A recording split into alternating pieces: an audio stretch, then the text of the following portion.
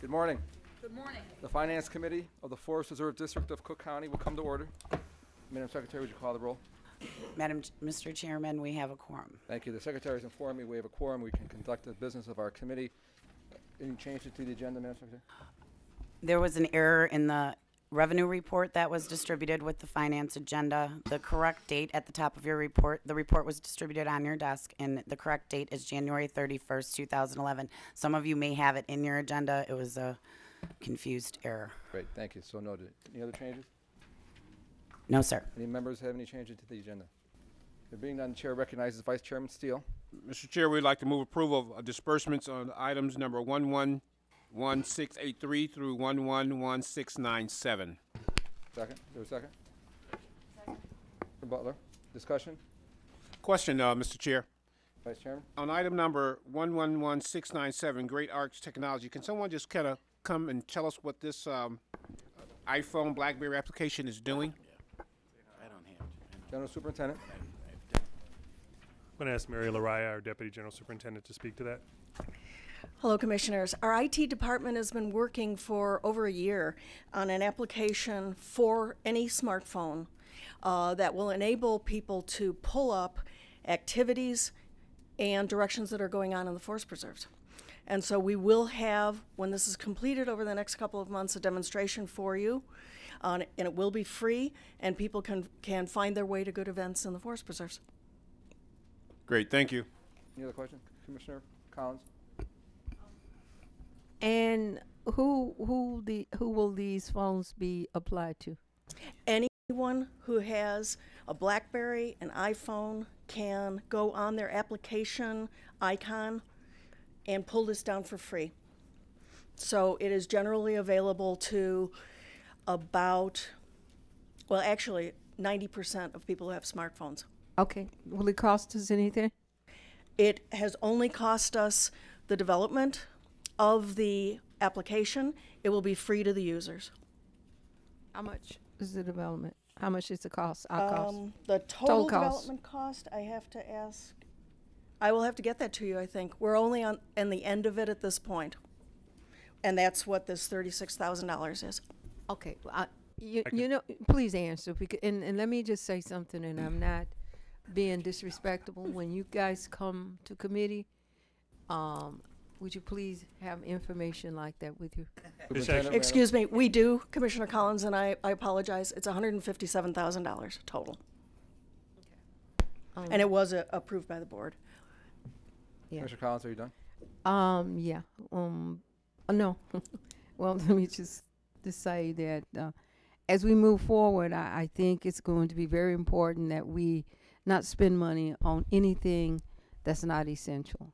I understand the Forest Reserve is independent of the board, but I also understand that the board has always been there to help the Forest Reserve in terms of taking the load for certain types of services and whatever would cost money. So I think we ought to begin to think about what's essential, absolutely essential, and what's not before we make expenditures.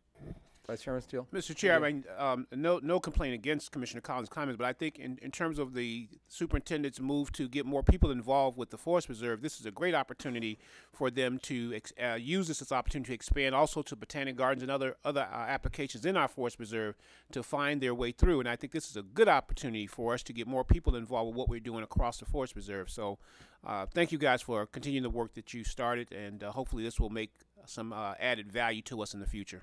Thank you. Superintendent. Yeah, Commissioner Collins, I absolutely understand your point, and we need to be extremely fiscally responsible, particularly in these difficult times. So I want to acknowledge that, and I wholeheartedly agree.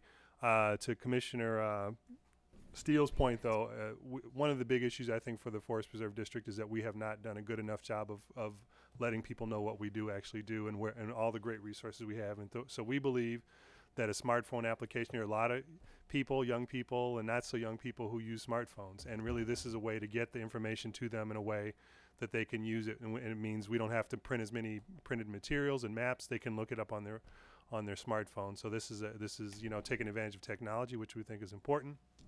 Along with, we're upgrading our new website, which was launched yesterday. So This is the way that people are accessing information, and one of the big knocks on the district, frankly, is that not enough people know what we do. And so this is one way that we think is essential. It is essential that more people know about what we do, and this is one way for them to find out. Well, I have a smartphone, except it's a lot smarter than I am. Commissioner Silvestri?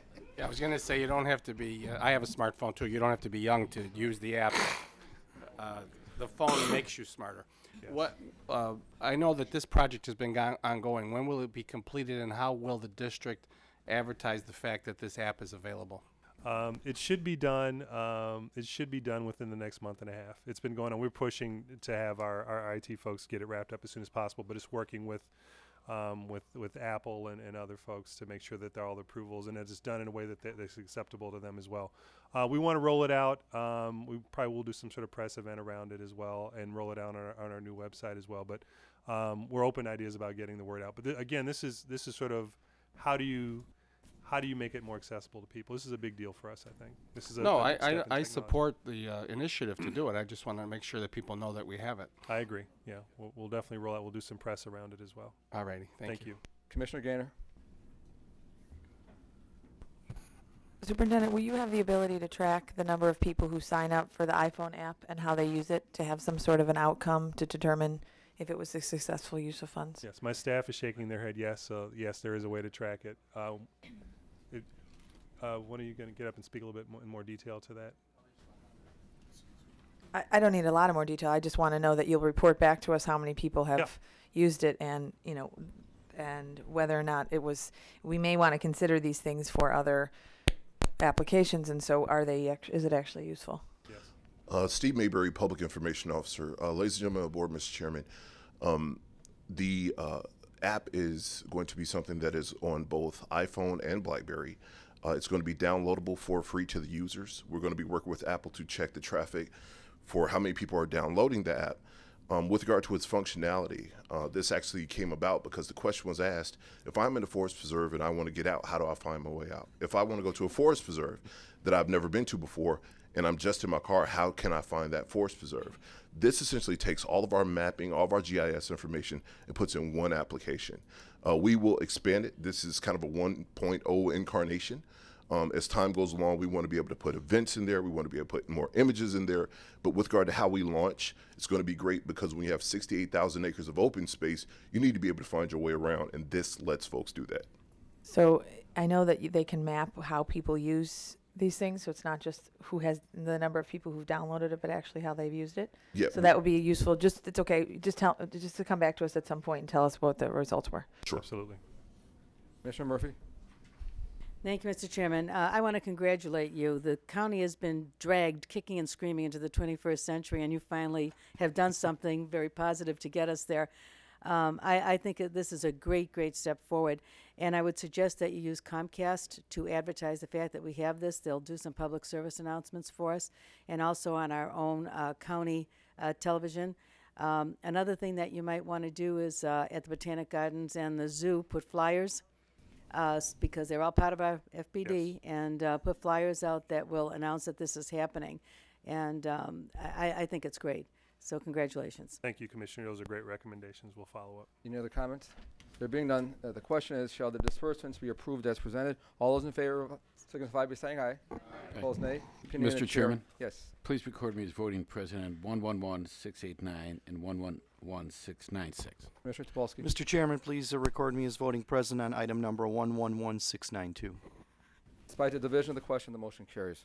Mr. Silvestri? Chairman Goslin, I move the approval of item number 2, which is litigation subcommittee report of February 8th. Is there a second? Discussion? Commissioner Murphy? Okay. Any other questions?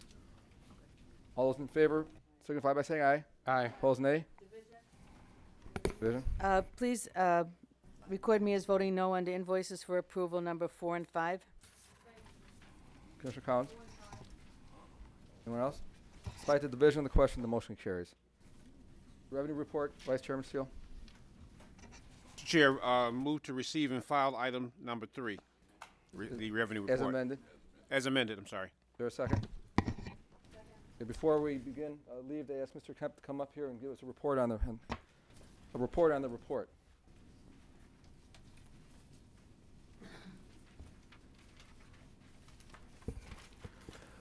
Marlo Kemp, Chief Financial Officer. For the first month of the fiscal year 2011, our total revenues have come in at approximately $5.4 million.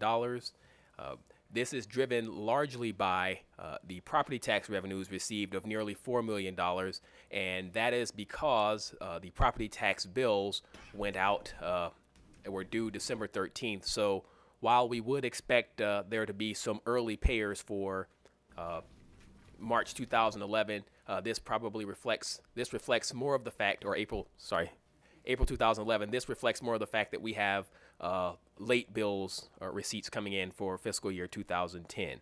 And so that has driven us up a bit higher than expected. Our expenditures this year, or so far this year, have come up to $2.2 million. So what we're seeing is, again, the net of about $3 million. What we're seeing is the fact that our property tax revenues have been received for 2010 a bit later than anticipated, but that's getting us off to a very good start in 2011. Great, thank you. Any questions? There being one, the question is, shall the revenue report be received and filed? All those in favor signify by saying aye. Opposed, nay. Opinion of the chair, the motion carries. Motion to adjourn by Commissioner Daley, second by Commissioner Silvestri. All those in favor signify by saying aye. Opposed, nay. Opinion of the chair, motion carries.